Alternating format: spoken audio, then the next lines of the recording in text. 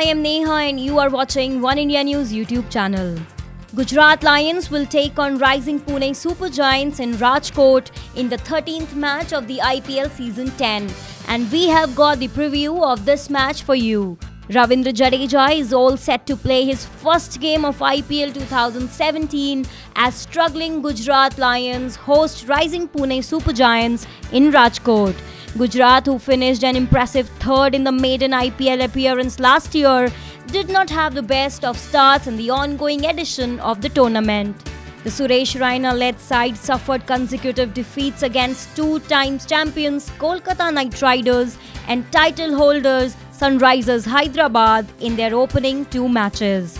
Gujarat would be desperate to take their fortunes around in front of their home fans at the Saurashtra Cricket Association Stadium.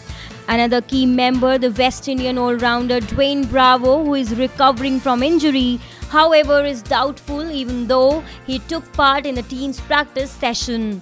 Gujarat's strong point is the team's batting department. Batting heavy with the likes of Brendan McCullum, Aaron Finch, Jason Roy, Raina and Dinesh Karthik up its rank, Gujarat heavily depends on its batting unit. Only skipper Raina and Karthik have shouldered the responsibility in the middle order. The West Indian Dwayne Smith can be destructive with the bat on his day though. But Gujarat's main problem lies in its bowling unit, which lacks teeth and experience. Gujarat's most successful bowler last year, Praveen Basil Thampi, leg spinner Tejas Baroka, and left-arm Chinaman Shival Kaushik all looked ordinary in the first two games. And Jadeja and experienced Munaf Patel's inclusion in the playing 11 will definitely add some strength to Gujarat's bowling attack.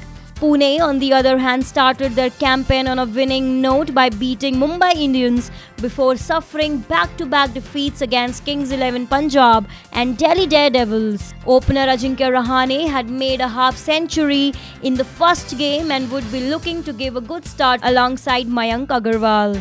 Steven Smith will be back as skipper as he missed their last match due to an upset stomach, and Manoj Tiwari, who lost his father, are expected to return to the playing 11. Smith and Tiwari are costliest buy of IPL 10. Ben Stokes have all the abilities to play big shots, but it is the form of the skipper Mahendra Singh Dhoni which is the cause of concern for the Pune outfit going into the game.